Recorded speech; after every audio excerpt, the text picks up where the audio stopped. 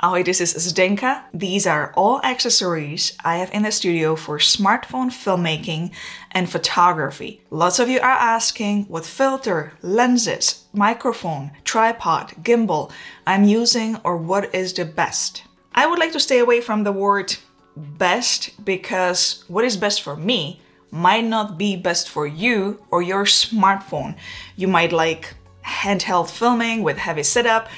I prefer very lightweight setup with minimal gear, and I like to use gimbals. The best approach will be explaining why I like or don't like that item, so you can then make your own decisions if this is something suitable for you. Just a friendly disclaimer, nobody is sponsoring today's video. Half of the items you will see I purchased myself. I'm not trying to sell anything to anyone. This video is just to answer all those questions asked below the videos in a comment section, so I can then return back to creative videos and tutorials. So don't forget to subscribe if you are not already. My phone is iPhone 14 Pro, however, many of those accessories also work with Android phones.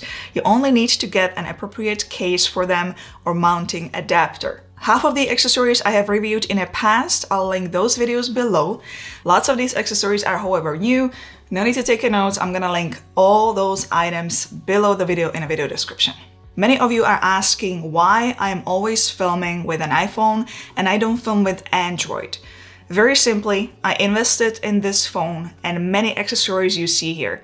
I don't have access to the latest Androids, I don't have the budget to buy them, and the iPhone is simply the most compatible, making my work way easier. Let's start with cases. I got two of them here. One is from Moment, then one is most compatible with majority of the adapters, filters, and lenses, and the other one is new. That one is from Freewell. Let's start with Moment case. That one is fairly light, it's only 43 grams. I'm going to mention the weight of all the accessories and also the sets, because when it comes to smartphone gimbals, the lightweight gimbals, every gram counts. For example, DJI Osmo Mobile 6, maximum payload on that gimbal is only 290 grams. So this case with iPhone 14 Pro is 252 grams. The basic is VND or variable ND filter. If you will be filming in manual mode outdoors, you will need that. The lightest filter I have here is this 52 millimeters filter by ProMaster. I, however, don't recommend this one. Although the weight is only 24 grams and it is all-in-one filter 229 stop, the problem with this type of filter is that if you darken it a lot, you will see a crosshatch pattern. This one shows it a lot. The only way to avoid it is to always ease up, go step back, always check what you see on the screen. You need to attach the filter to your case somehow, so let's talk about the adapters. I have here Moondog Labs, the first version of their adapter is 52 millimeters. Unfortunately, that one is not working anymore because this part covers the ultra wide angle lens. So the version 1 is not working anymore. Also, be very careful so you don't accidentally buy on Amazon this small rig 52 millimeters adapter. It's meant for magnetic filters. It's not 52 millimeters thread, the filter you cannot attach. The description on Amazon is very misleading. I bought this, then I realized that it's not fitting, I cannot screw it in, and then someone mentioned it in the comments, in the reviews, that it is meant for magnetic filters, so don't buy this one. What you should get to make it work is actually the latest adapter, which is Moondog Labs 52 millimeters, and it's version 3. I'm using this one, looks like this. It also comes with a lens cap, so your lenses can stay dust free.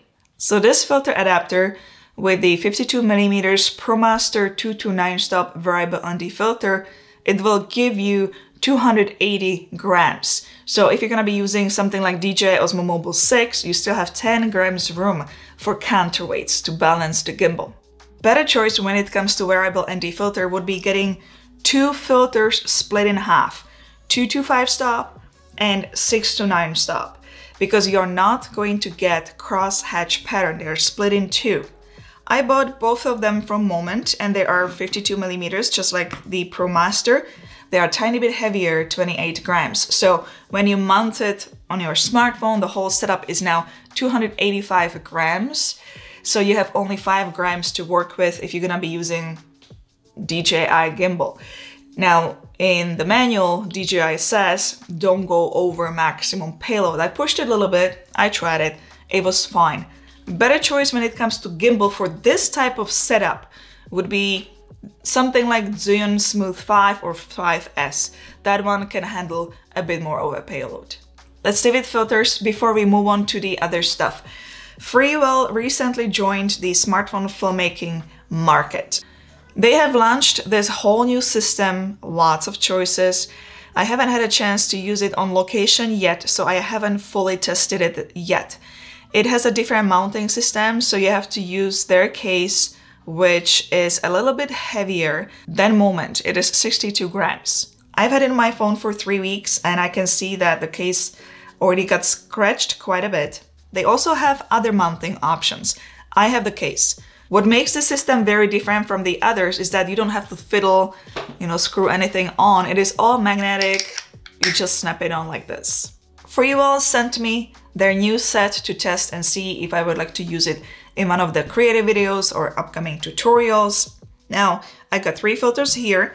One is quarter mist, the other one is CPL or polarizer, and the third one is 1 to 5 stop variable ND filter. Now, I haven't tested it yet and I don't know how dark it's gonna get. Normally, because I live in Canada, in the summer we have very bright days and most of the time I'm using 6 to 9 stop variable ND filter, so I still need to test. I didn't see the other option on their website yet. The filter weight is 42 grams, so the whole setup is now 311 grams. It's heavy. So it is either for handheld filmmaking or you need to use strong gimbal like Zhiyun Smooth 5 or 5S. If you prefer handheld filmmaking, then Freewell also offers in some of their packages this versatile Bluetooth smartphone selfie grip. It can be used as a grip, as a selfie stick, phone stand, you can mount it to tripod, you can mount light or mic at the top. It has a remote which works with all smartphones, which is magnetic, and you can move it here or here. You cannot, however, mount a tripod to it at the bottom, so that's the only downside. If you need to really rig it up, you can just grab this Ulanzi PT12 little accessory, attach it to the top, and you can attach a lot more items to it. Last filter sets I have here are from Nisi. I have reviewed them a few months ago. There is no case, just this clamp. What is included in this set is 1 to 5 stop VND filter. I tested this set and I clearly saw that on bright days, 1 to 5 stop was not enough. I would really need 5 to 9 stop variable ND filter, which was not again included in this package or on their website. There is also quarter black mist filter, gold streaks and blue streaks. I love the fact that you can stack them on top of each other. You can have fun with the whole setup. Downside is that they are a bit heavy combined. It is 257 grams just the VND filter on the clamp. So it's not the lightest setup. If you add it to your smartphone, just the variable ND filter, you will get 257 grams without any smartphone case. Let's talk photography. How many of you love long exposure photos? That's something I really enjoy and I cannot wait to create a tutorial on this one. Before I get to the filters, how do you attach smartphone to a tripod? I love using this Ulanzi clamp. It's ST27. Absolutely love this one. I'm not going to, however, show you my tripod. There is a lot of duct tape. I simply cannot get rid of this tripod. I've been using it for so many years. It's a great one. I know I need to go to the store and get a new one, but it works. It still holds together. I have Nisi set here for landscape photography. It has ND64, medium, GND, and polarizer filter. It comes with IPA holder and square filter holder. I found that I really didn't need the ND64 as there are apps which allow you to take long exposure photos without filter. However, I really love the medium GND and polarizer. It makes a big difference in photos. The sky gets darker and you can take away the reflection. Those I will use in the future long exposure tutorial. Microphones are next and then lenses. First of all, this is a no-go. Don't buy this cheap thing. It does absolutely nothing. I used to use Rode microphone and then I eventually switched to Kamika and it was a very good move. I use them pretty much exclusively. I have 4 sets of microphones from Kamika and I know that it's good because once I made the switch, I got many comments from you that the sound is way better. I have recently reviewed these 2 systems for smartphone filmmaking. I'm using this one pretty much right now exclusively. I started creating these personal vlogs in the VIP area, in the membership area. These are once a month regular, very personal vlogs. So I have to have my phone and microphone with me at all times. If you watched the review video, you know that I said that unfortunately it cannot be used with these cases or smaller cage as you cannot fully plug it in. Big shout out to Ron who commented below the video and suggested to look up dock extender on Amazon. They were all quite thick, but I finally found this very slim one. So now I can attach the microphone to any case, Moment case, Freewell case, even a small rig case, and it's gonna work. And now you just plug in the microphone and you are all set. The receiver with this dock extender is only 12 grams, so it is super light. I tried it with DJI Osmo Mobile 6 Moment filter and it kind of works like counterweights. I'm 2 grams over, but it's totally fine. It's very minimal. So this is great with those gimbals where there is no motor close to the port. If you are using gimbals like Zhiyun Smooth 5 or 5S, where the motor is covering the port, you can use this type of microphone or this newer magnetic version. I personally prefer the previous version Kamika Boom XD Pro 1 for one strong reason. Those transmitters have built-in memory card, so you can record your smartphone and hear at the same time. Double security. You won't lose the sound if you lose connection. The other has this magnetic charging box and also has noise reduction filter built in, so you can turn it on. It is great too. Transmitters are small, so you can hide them easily. You don't really need to use the lavalier. Both can also be used with mirrorless and DSLR cameras. It is up to everyone's personal choices and preferences. To connect it to your phone and then on gimbal, you would use this right angle adapter, this little arm and hot shoe. Alright, let's get to lenses. I'm going to start with anamorphic lens and I've got 2 of them. First one is an anamorphic lens from Freewell. They call it cinemorphic lens, 1.55 times. It is a set, which is much cheaper than Moment system because you don't need to buy separately filters and adapter.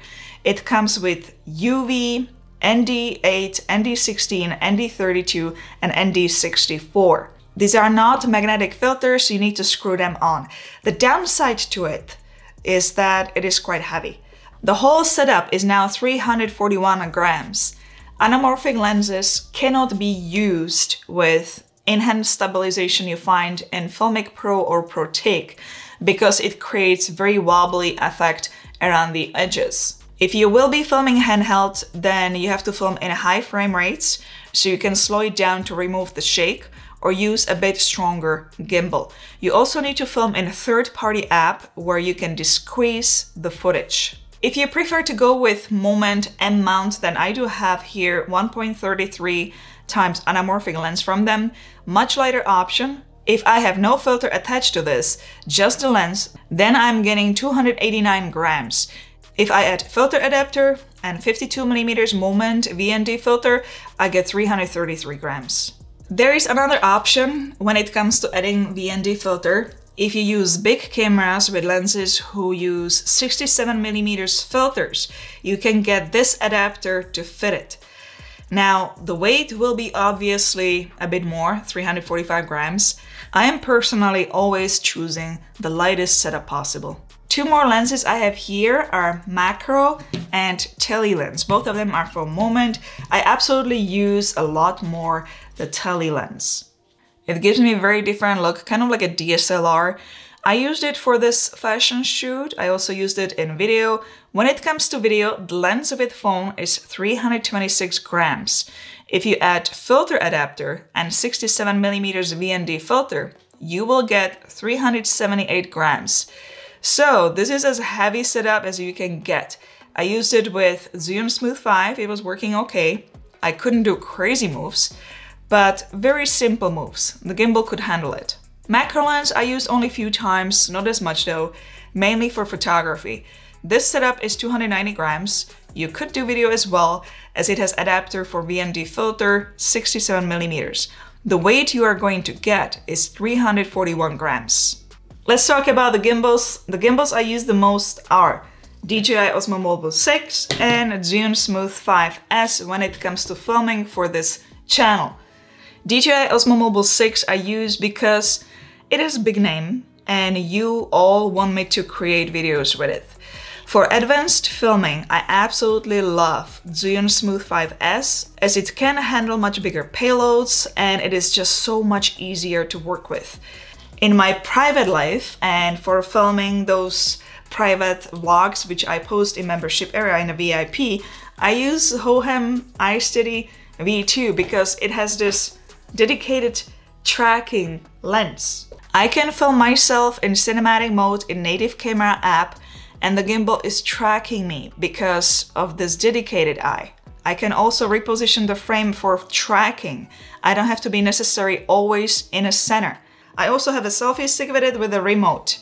The only thing I don't like about this gimbal though is the user interface, the complex navigation.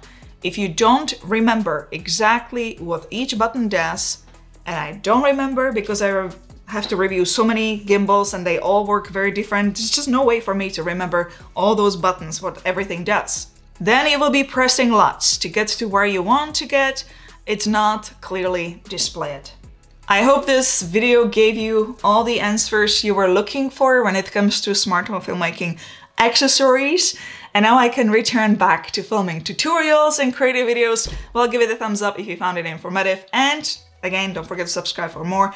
If you have any questions, comments, please leave them below. And I'll see you in the next video. Ciao. Ahoj.